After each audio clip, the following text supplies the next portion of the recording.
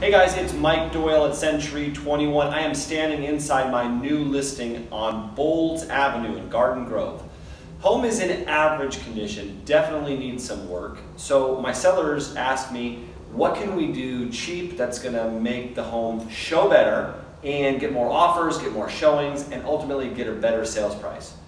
So we decided to stage the home, but I wanted to show you what the property looks like before it's staged, so you can see the difference between a before staged home and an after staged home. So here it is.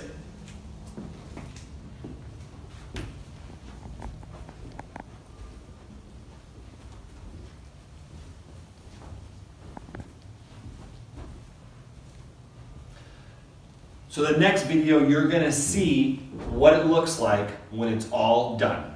All right, we are here in the home. It has been completely staged. And as you look behind me, it is totally different than when we first were here about a month ago.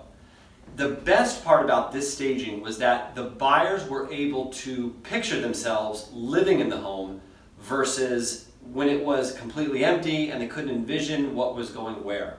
So what were the results? We got $20,000 more than the last model match sale in the neighborhood and $20,000 more than the appraised value. So does staging work? Heck yes. In certain cases, it absolutely works.